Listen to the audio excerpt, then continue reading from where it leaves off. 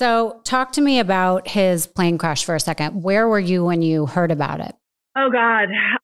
We were actually working on things and I was in our home and Alabama was actually in the bed with me.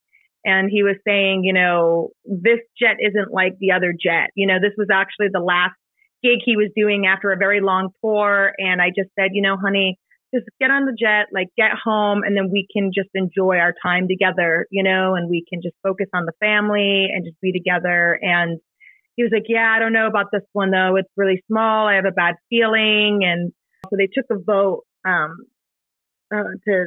to get on the jet. They kind of needed all of them to pool in to get the jet. And then about 15 minutes later, the phone rang and it was a deputy. And he was like, is Shanna Moakler there? And I said, yes. And he goes, ma'am, there's been a terrible accident. There's been a plane crash